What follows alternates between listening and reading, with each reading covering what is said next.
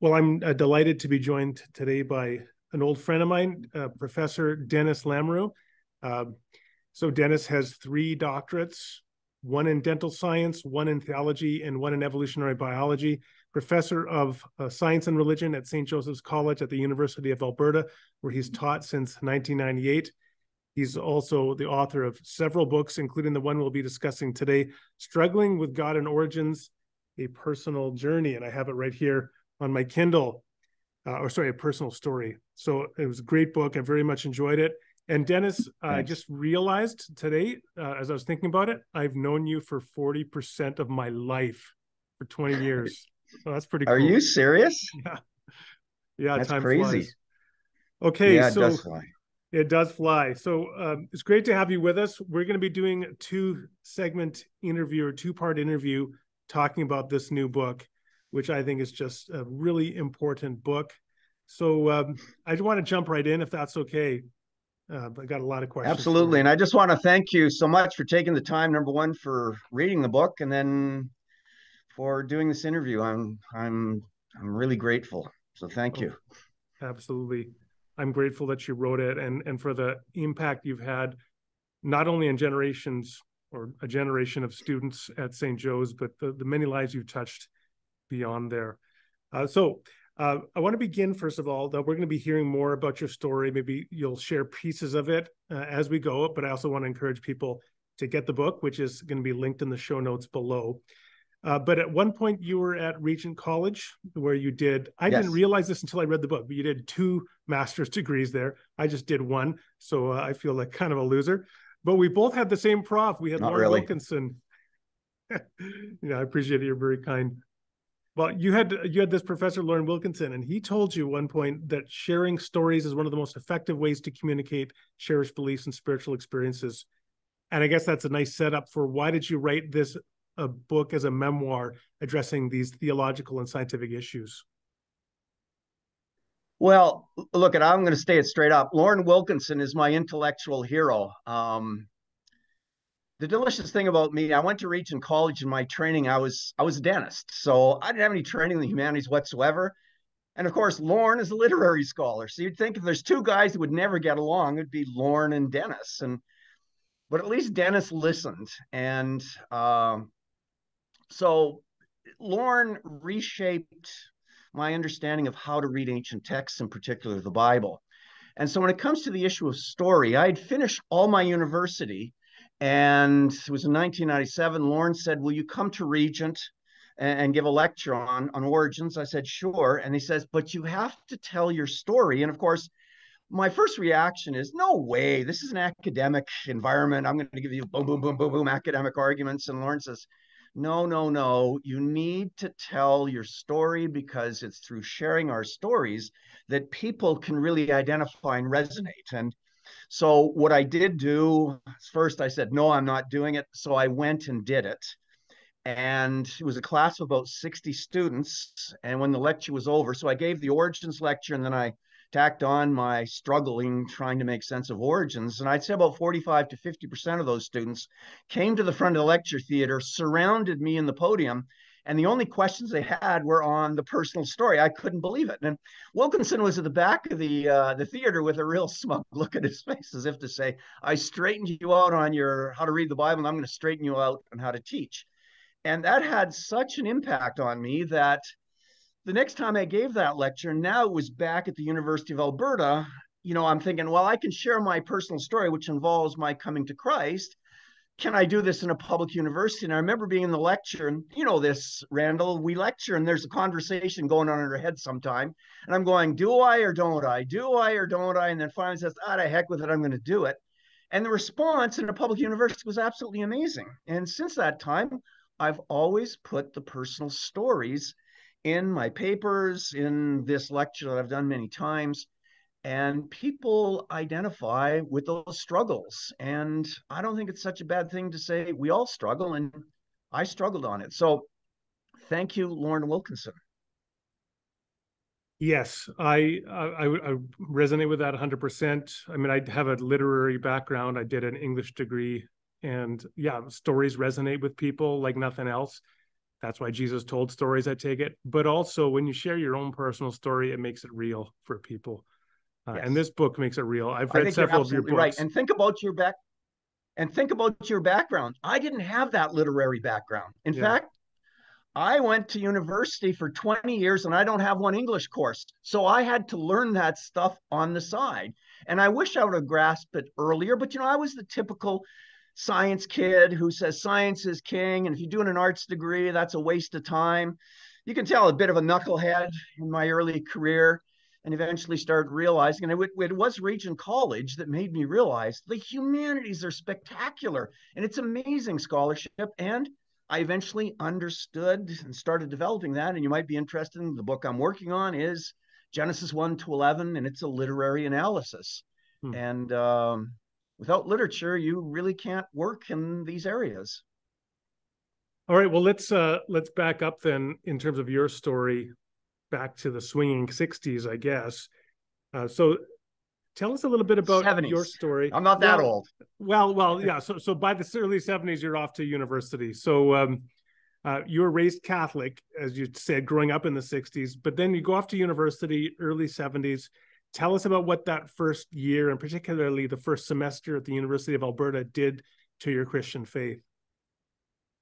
Well, it's there that everything started unraveling. So I have to start off. I went to an excellent Roman Catholic boys' school from grade 7 to 12. It was an academic school. We started in grade 7 with 4 classes. And by the time we made it to grade 12, there's only 1 class left. And about a quarter of the guys in my class have doctoral degrees. So it's pretty high end academic. Um, uh, I can't say anything bad about it. It was a great education. I'll also say, going raised as a Catholic, there's something that really touched me deeply is the confessional, where we go to a priest and we confess our sins. And I remember distinctly every time coming out of the confessional, this deep sense of feeling clean. And I will say that that's the spiritual reality of God forgiving me for my sins. And this is the thing that I've always been yearning for. Anyway, so off to university. It's a public university. It's actually the French faculty of the University of Alberta at that time called Campus Saint Jean. Um, and there's a thing that's distinctive of French Canadian Roman Catholicism. During the 1960s, French Canadians were throwing off the church. They call it the silent revolution, where at one time the church dominated healthcare and also dominated education. And of course, a lot of these hospitals have, like the Grey Nuns here in the city, have those Roman Catholic roots. So I'm not aware of this.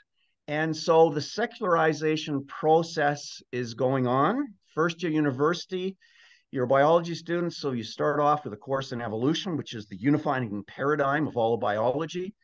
And of course, I'm trapped in this dichotomy like most people. It's either evolution on one side or creation and God on the other. And by Christmas time, that was it for church. I mean, I was hauled in by my parents saying, "We understand you're not going to church. Why?" And, I love my parents, but they didn't have the privilege of going to university. Dad was grade 9, mom was high school. I'm the first kid in the whole Lamoureux clan to go to university. There's no one to talk to me.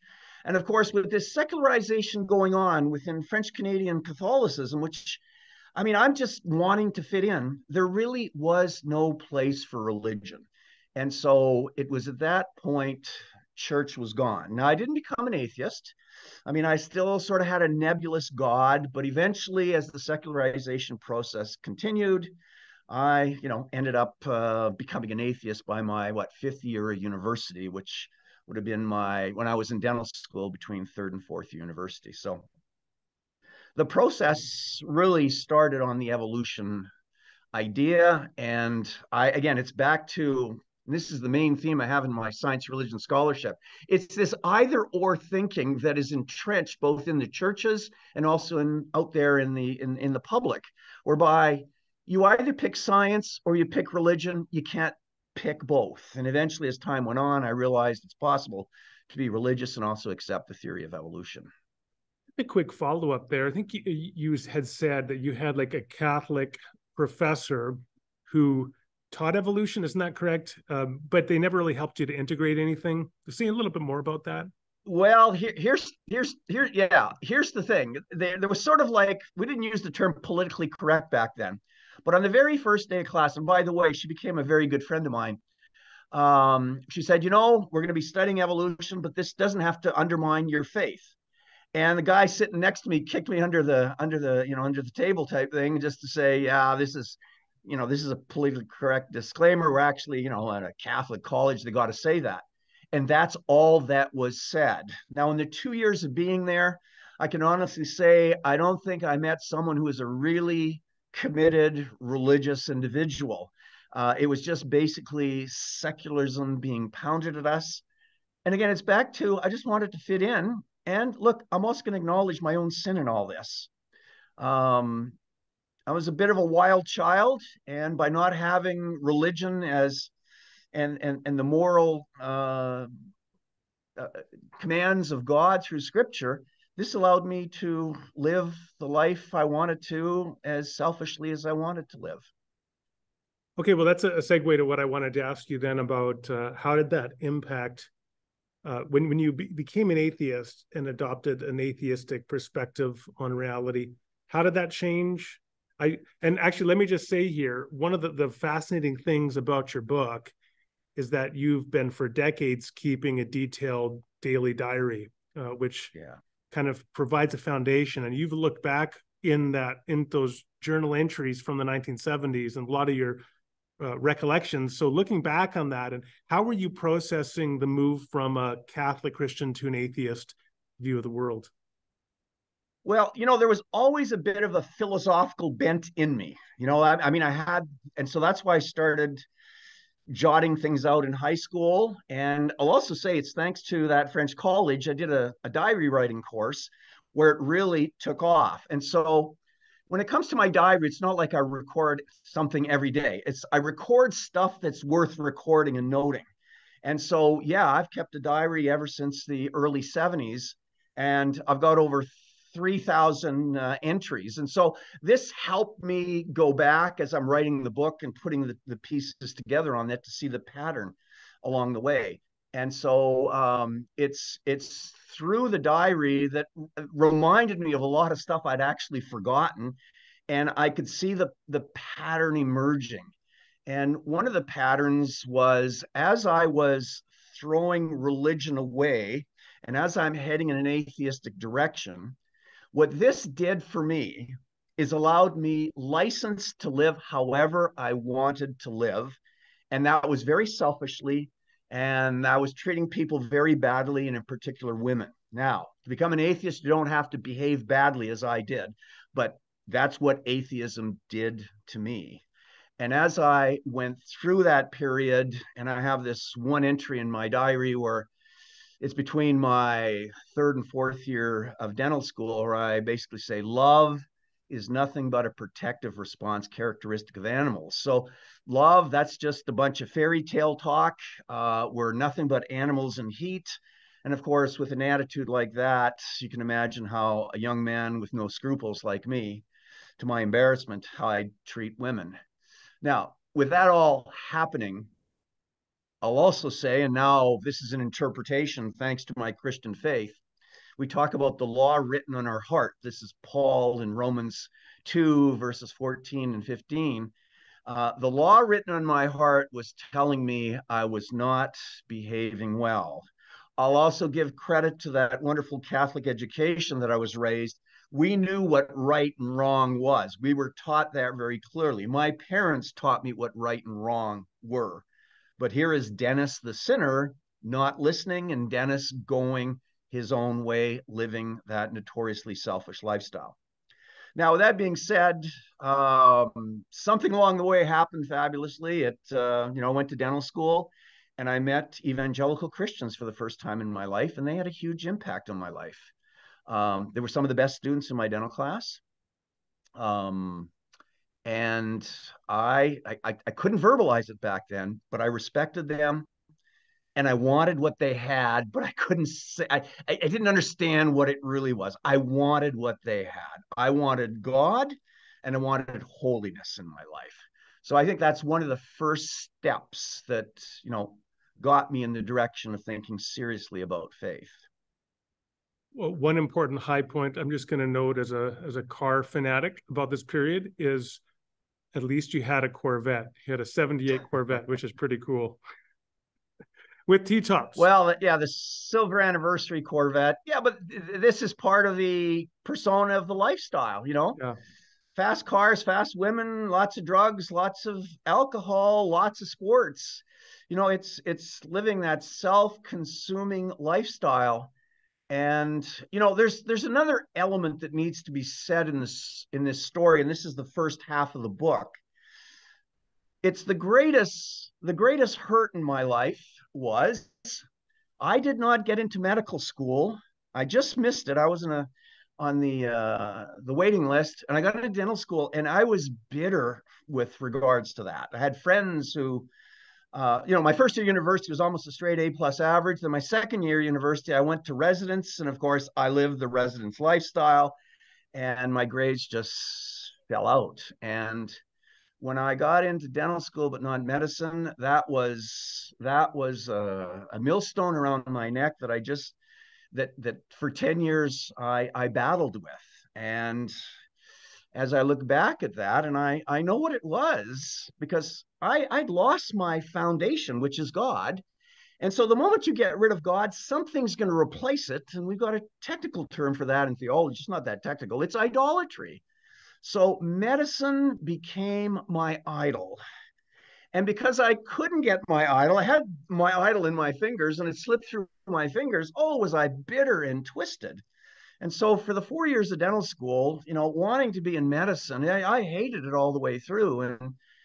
And I never forgot it. So that's part of the story is I was looking for love in all the wrong places. I was looking for the love of God, but I was trying to find it in something else. And so as this process occurred, and the other part of the story is about halfway through the book, I eventually got into medicine. But at this point, I am now a Christian, and I'm learning what idolatry is. And even in my diary entries, I'm actually verbalizing, do I really want to go to medicine? And the answer is no. The only reason you want to go to medicine is because you never got in back in 74.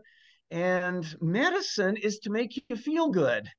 And that is the last reason why you go to medicine. Are you called to go there? So what happened is, so I come out of this phase of unbelief. I'm looking for God, and I always love saying it. It's by I was in the military. They paid my way through dental school, and one of my postings was to Nicosia, Cyprus, and it was reading the Gospel of John. And I'm sure you know that. I mean, a lot of adult conversions by reading the Gospel of John. So it's by reading the Gospel of John that I became a Christian. And as I'm reading the scripture, and here's the one thing that just exploded in my mind, I couldn't stop reading. I became a reading machine.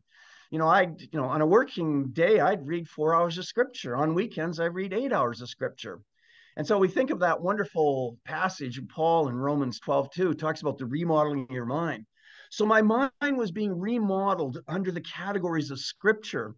And the other thing is Hebrews 4:12, where the word of God is a double-edged sword that rips apart our souls and our hearts and the whole bit.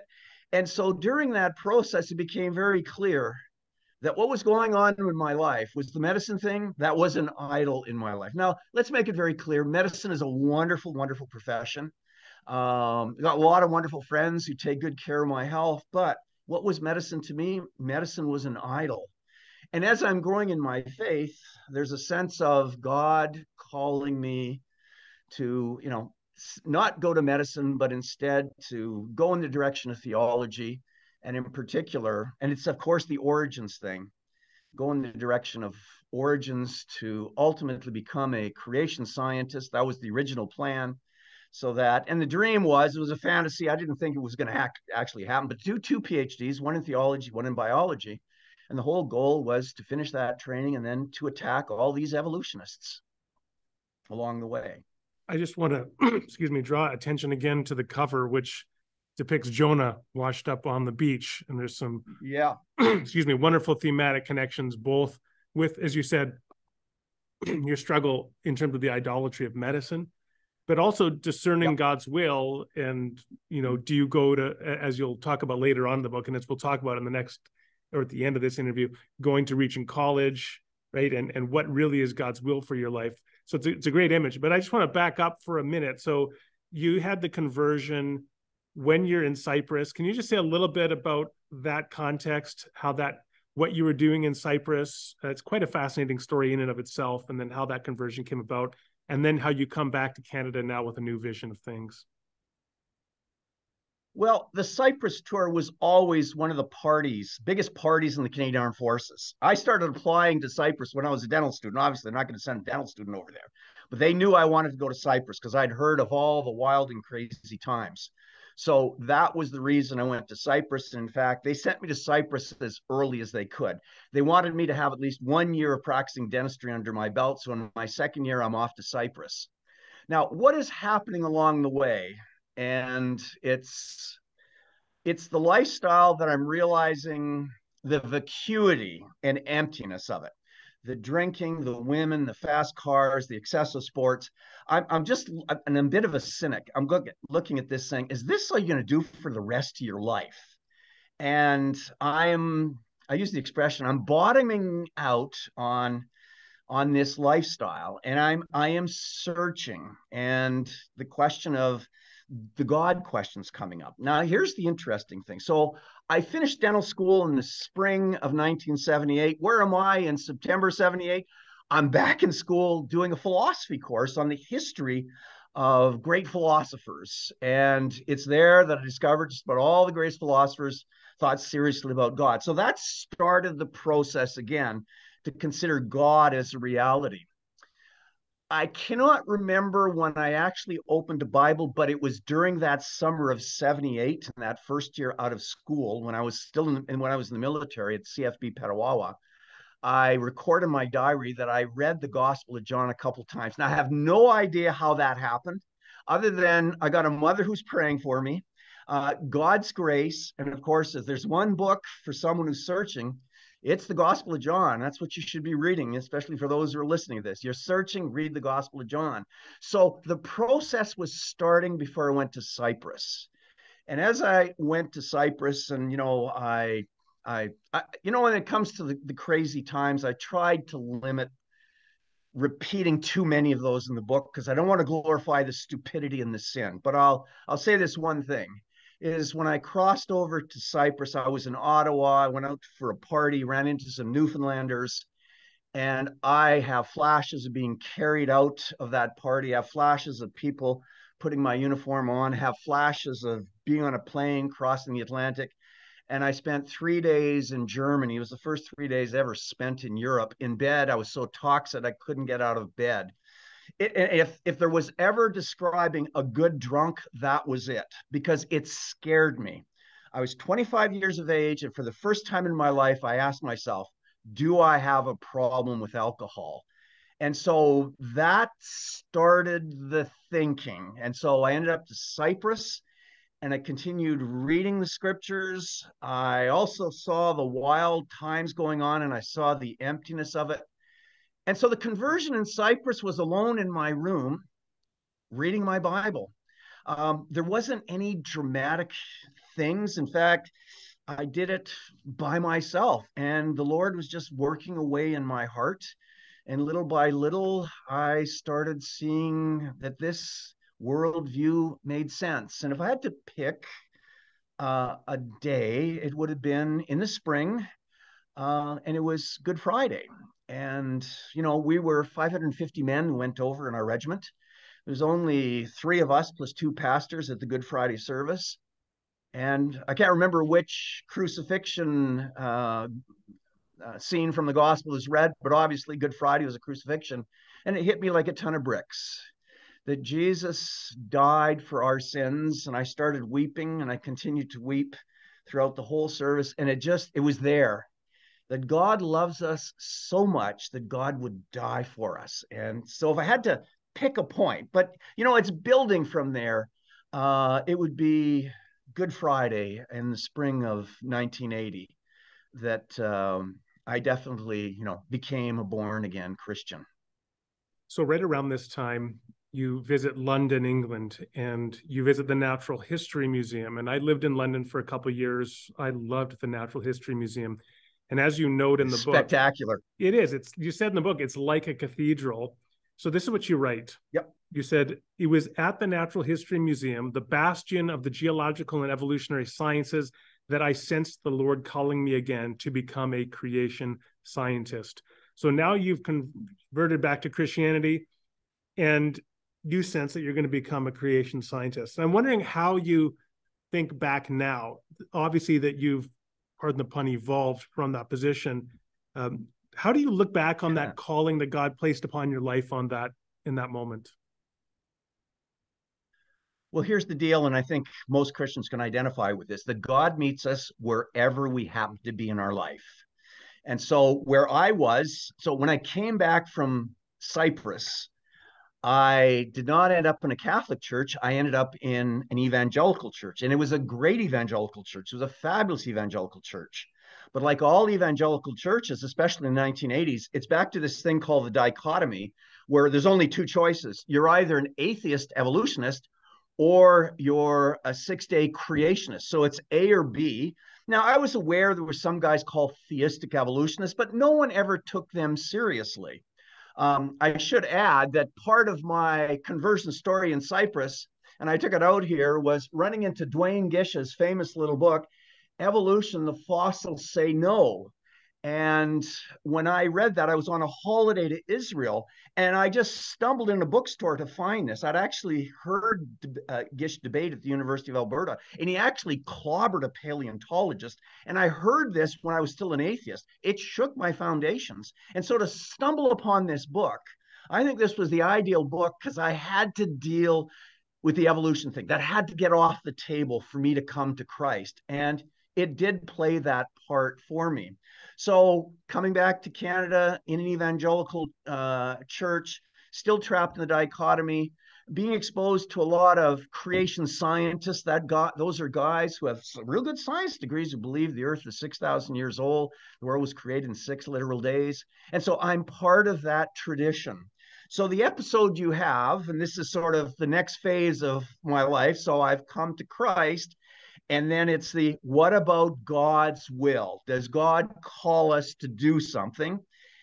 And there's the battle going on in my life, going, you know something, I still got this issue with medicine. I know this is a problem. I'm starting to identify it as idolatry.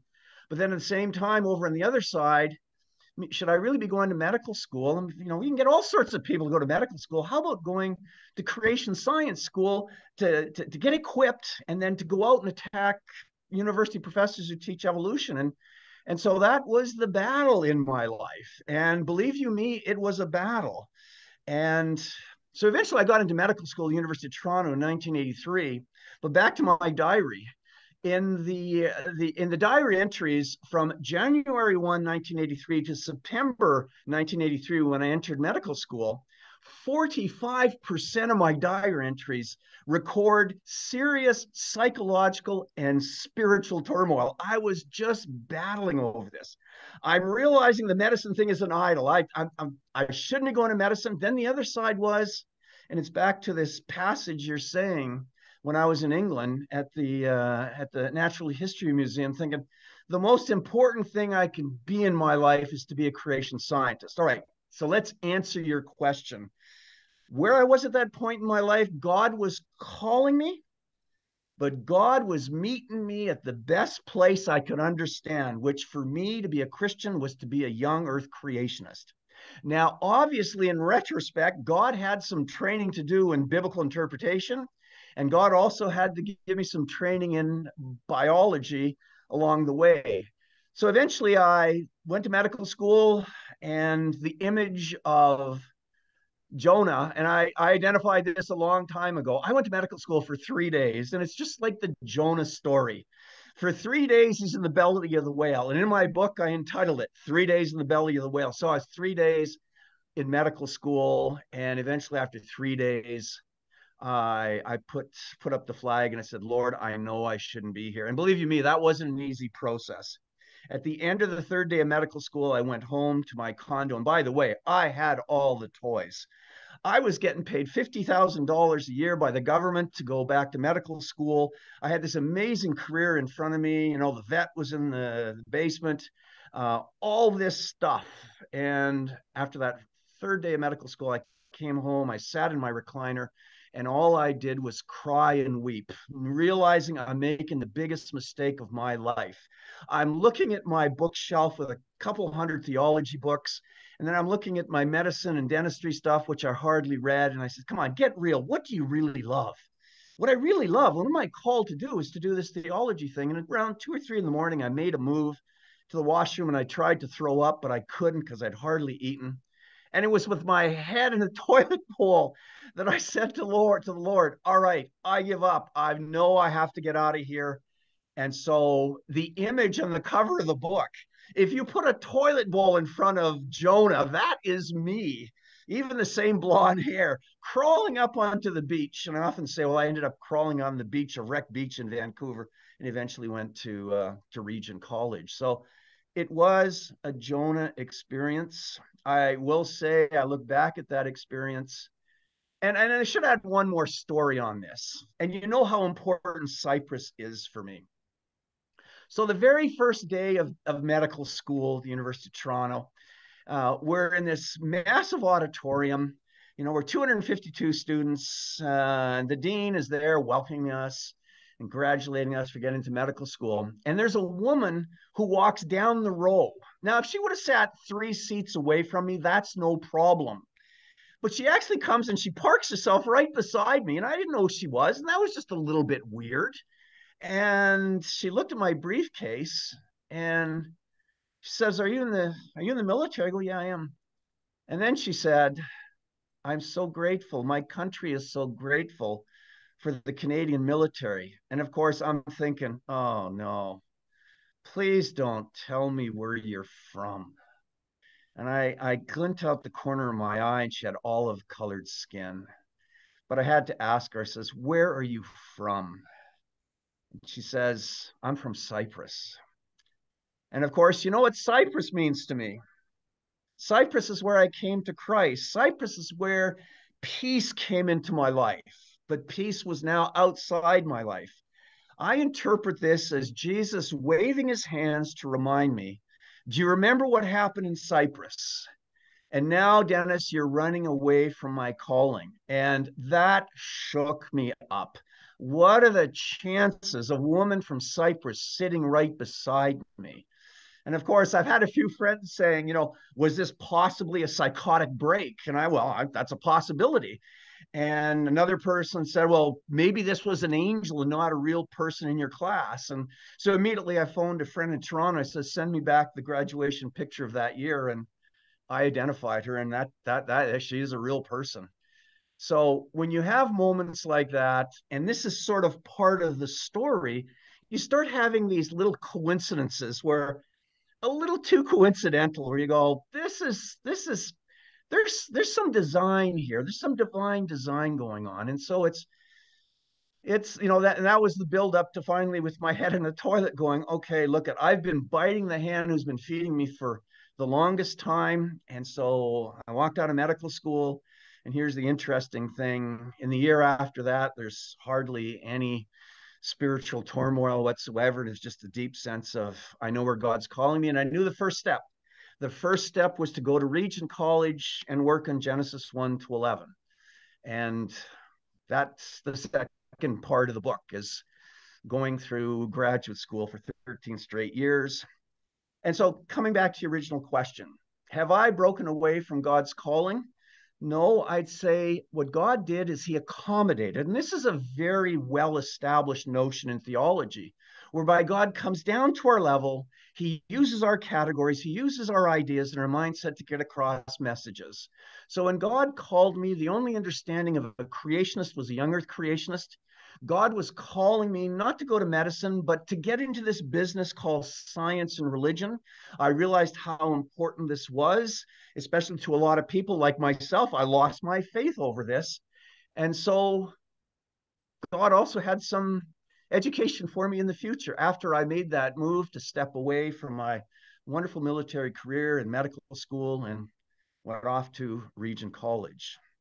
All right. So fall of 83, you had all this turmoil at University of Toronto. It's really well articulated on the page. I think people really enjoy reading through that. It's now fall of 84. And I just want to read, and we're going to conclude this part of the interview with this, and then launch into the part 2 afterwards. So you write in your journal, on registration day, 30th of August, 1984 at Regent College, I entitled a diary entry in capital letters, "The Grand Plan."